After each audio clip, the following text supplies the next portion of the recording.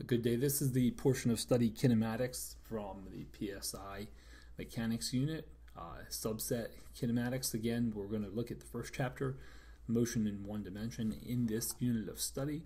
What we'll start off by doing is to talk about some basic terms that will be used, and we'll gain a basic understanding of how these terms are related to one another, and then apply them to some problem-solving strategies. The first unit, or the first term that we'll study, is something called distance. It's difficult to describe. Often we'll use the concept of distance, or when we're asked how far something is away from our home, let's say the shopping mall, our friends may say, oh, it's about a half hour, or the grocery store is about 5 minutes away. Really, we're describing time when we come up and describe how far things are in those manners. But we have to be careful. In physics, distance is simply the space, or the length between 2 points, if you want to call it that. And if you look at this sign, Boston would be to the left of our location. Seoul might be about 34 miles or 54 kilometers to the right. Coney Island, 7,000 miles away. Death Valley is about 7,000 miles away too.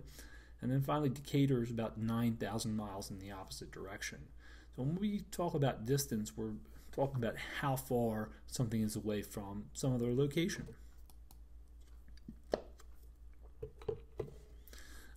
When we describe distances, we don't use kilometers or miles or feet. In physics, and in this unit of study, we're going to use the concept of the meter, or the basic unit of the meter. It's a universal standard in physics, and we will use the meter when describing the distance between 2 points. If you look at this meter stick, and again, we're going to use the meter as our standard for measurement, the distance between the edge of the meter stick, the left edge, and let's say the 20 centimeter mark is the distance. And distance, the symbol for distance that we use is d. The unit for distance is the meter, so the distance is equal to 0.02 meters in this case. Time is another basic quantity that we'll use when we're describing phenomena in physics. And it's difficult to describe what time is. We know that time marches on, that's inevitable. And when we use time frequently in order to measure performance, let's say if we're measuring times, we'll use times to measure performance as to how far people go when we're racing. It is a fundamental aspect of nature, as stated in the slides. If we're measuring the time it takes to, or the performance of a runner, it may take them 60 seconds to run around the track, and we'll judge their performance with that.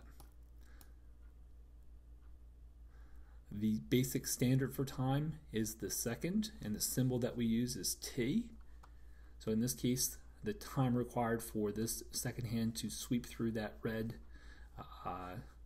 arrow would be about 10 seconds. So t is equal to time, that's the symbol, and seconds are the units. So s is the symbol, or the unit, the symbol for seconds.